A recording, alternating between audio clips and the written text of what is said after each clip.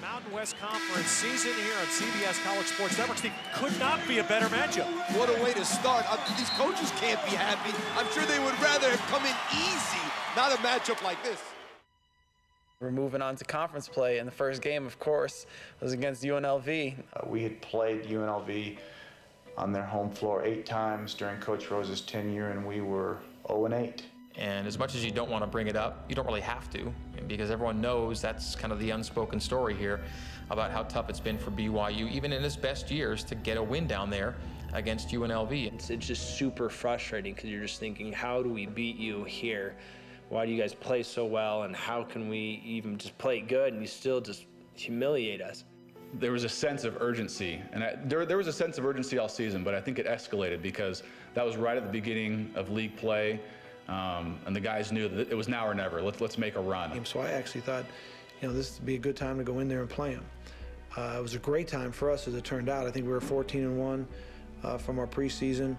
We had won the majority of our games away from the Marriott Center. We didn't depend on the home court for our team to be good.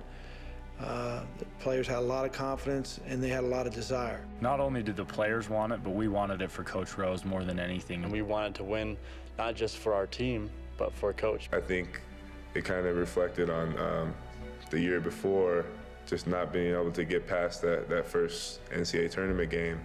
And when we learned from that, we kind of applied that to this season and used that as fuel for this game. I actually heard different times our players talking about that in the locker room in our preparation, and that this was going to be the time. And I think Jax was a huge part of believing that we could do this, and then getting the rest of the guys to believe that they could do it. They knew that this was one of the things that they were going to have to overcome. We had to beat Las Vegas on their court for this season to be a success. That UNLV game was always going to be the game that everyone looked at, with the question mark, and the question was, are these guys for real? As soon as we got on the plane, we just wanted to play the game. It felt like the longest night ever, but we had a really good feeling about it. Going into the Thomas and Mack, a really familiar place, we played there a ton. The smell of the place, the feel of the place. We got there, the crowd was crazy as can be. Again, as always, they had like Jimmer Who shirts on. Their fans were nuts, absolutely nuts. I mean, it was definitely one of the more hostile environments we ever played in. Everybody was just going crazy, and they always sell the place out against us for some reason. They just don't like BYU. I think they kind of try to intimidate us with their fireworks and all that jazz. Going into this game, I know Jim was thinking the same thing, where it was like, this is our senior year. We've never done this. Coach Rose never done this. This year we went in there and whole different mindset, whole different expectations for our team. We put in a very different game plan. Jimmer Fredette and his teammates have never won a game here, as Jackson Emery, the senior guard, drills a 3. We knew what to expect. We knew that UNLV likes to play on runs, and when they get a run, a lot of times what you do is you fold because you think, at least we gave it our best shot. The team that is home usually is able to put their will. When the Rebels go on one of their runs and that crowd gets loud, usually what happens next is, it goes from bad to worse.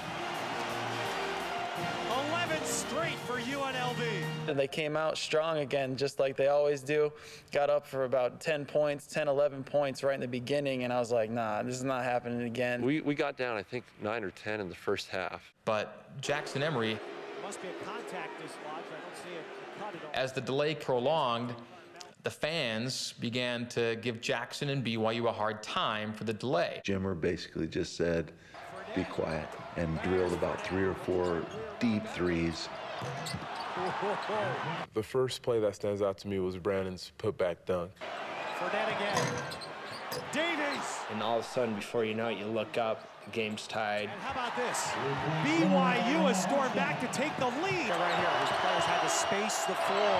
Fredette hits another one. And then he and Jackson just took over the game. Fredette! Turnover. And Emery makes a pay. You got Jimmer, who's on majority of the time, and then Jackson, if he's got his shot going and his defense and him in the passing lanes, it's someone that it's near impossible to stop. This is turning into a blowout. They just kept attacking them. UNLV just didn't have an answer for them. And we were playing out of our minds. We were playing well. Everything was going in. It seemed like that basket was just getting bigger and bigger. Baseline putback. Logan Magnusson. Yeah, if you were to not have told me the stats, I probably would have said Jackson had around 40 and Jimmer had around 60. Oh, Fredette! How deep was that? That was almost at the end of the V of UNLV. We got up 20 points, and no one knew what to do. Everybody was leaving early. It was dead silent in there. I was screaming, going nuts, and everybody was as well, and it was the best feeling in the world.